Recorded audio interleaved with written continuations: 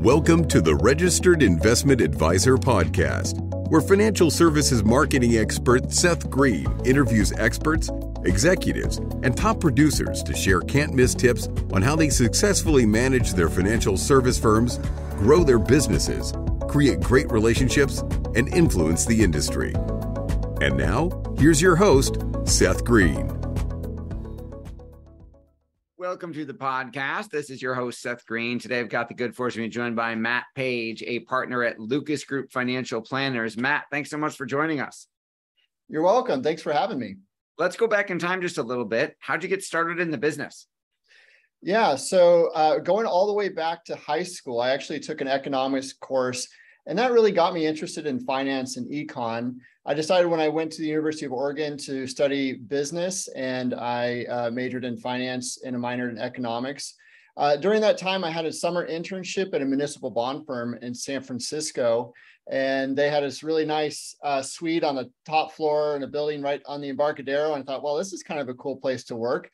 So I decided when I went back for my sophomore year to see what I could find in Little Eugene, Oregon, in this industry. And as it turned out, there was a Morgan Stanley office in town, and they were looking for someone to work for free.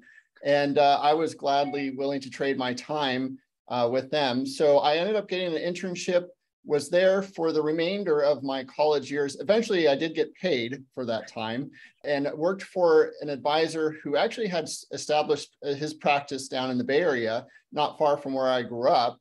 And so we had a lot of common connections, and that was during the dot-com boom era. So we went from about a 8 or 9 advisor firm to a 50 advisor firm within the matter of a couple of years. Back then, Morgan Stanley was doing a lot of IPOs, and pretty much they would hire anybody that could fog a mirror to be an advisor.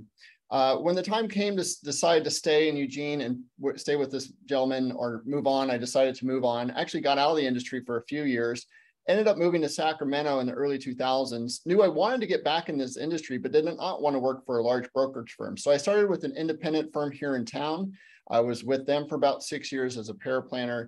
Moved on to another firm. I was there more in a hybrid role, so bringing on some business, but also supporting the owner. And then from there, I had built a book of business, which fortunately I was able to bring with me. And I brought that to my current firm, Lucas Group Financial Planners, about 8 years ago. I was here for about a year before I became a partner. I always recommend it's great to test drive the car before you buy it. And that's certainly what my partner and I did. And so all these years later, I'm a partner, and it's been a great experience.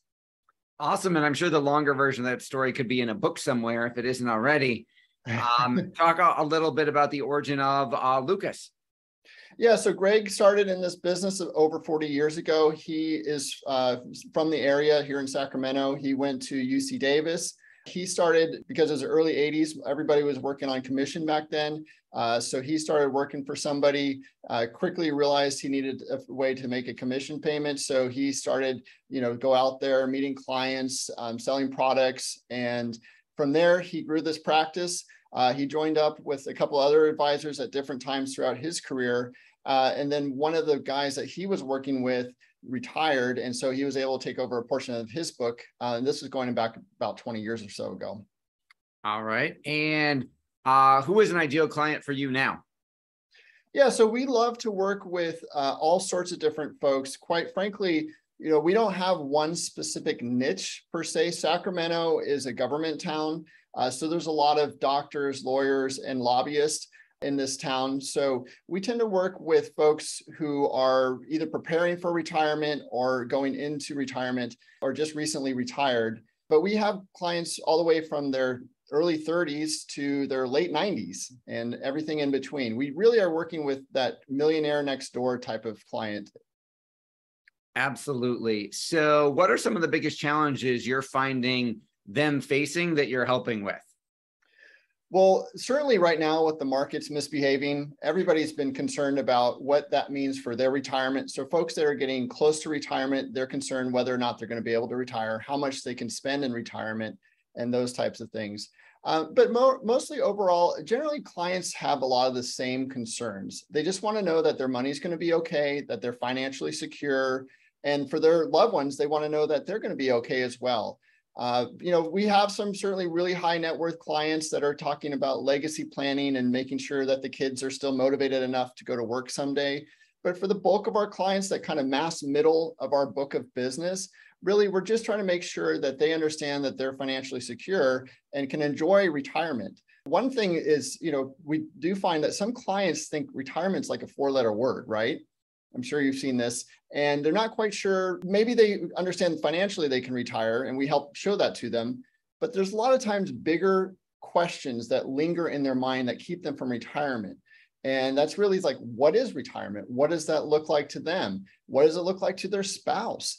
What are they going to be doing with all this free time? And so we really try to help dig down. Once the financial stuff's been taken care of, we really try to dig down with these clients and help them better understand what retirement could look like to them. What we like to say to clients is that retirement is making work optional. So that, yes, you could retire if you want to, but if you want to continue working, that's fine too. You're not doing it for financial reasons, you're doing it for other reasons.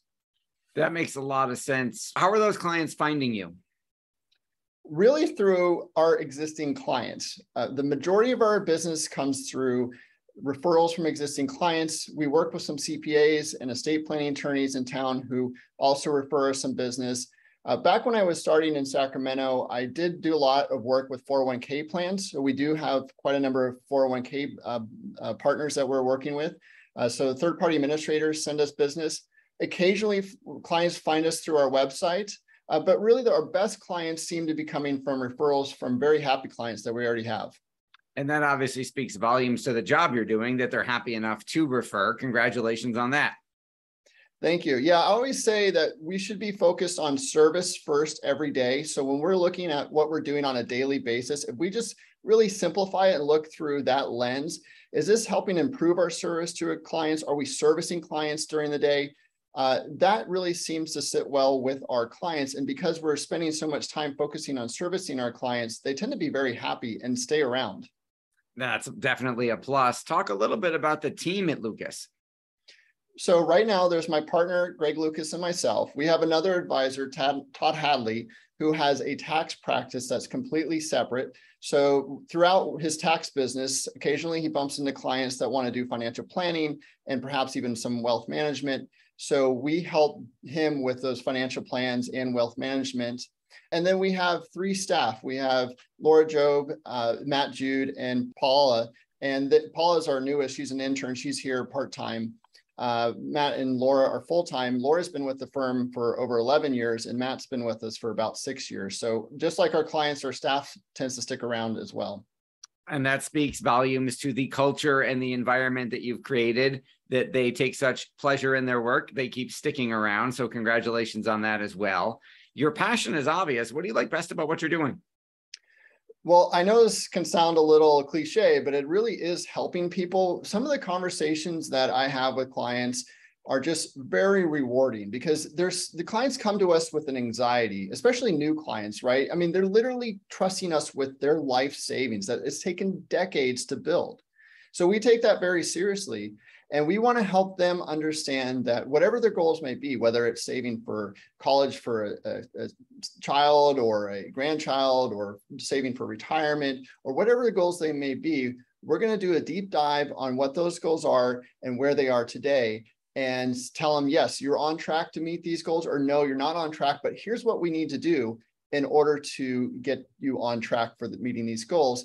And that is really a rewarding conversation I have. I mean, I go home happy after a day at work because I've had to have some of these really rewarding conversations with clients. And after doing this for over 20 plus years, it still feels great to be able to tell somebody, look, you're on track. Work's going to be optional when you want it to be optional. And just to see the relief in their face. In fact, when we're presenting a financial plan to a new client, especially, a lot of times we'll start off by giving them the punchline immediately. They don't want to sit here for an hour before I tell them that they can retire. The first thing I'm going to tell them is, yes, you can retire.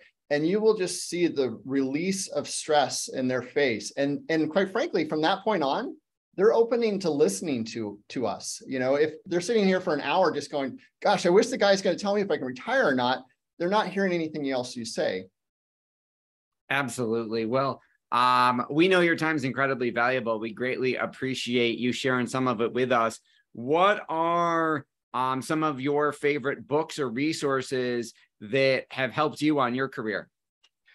Yeah, I mean, quite frankly, so I'm a history nerd, so I like to read history books, and not just finance related, but I've got a whole bookcase right here of books. So I've got the Investor Manifesto, William Bernstein. He's got some great things. The Intelligent Asset Allocator. This is another good one. Questions great financial advisors ask, and this has been really helpful too as I've been developing my script over the years with talking with clients. But right now, I'm actually reading a history book about Isaac Newton. So kind of across the board as far as my reading goes. Awesome. Well, for our folks who want to read up and learn more about all things Matt and Lucas Planners, where should we send them? Well, you can certainly check us out at Lucas Group Financial Planners.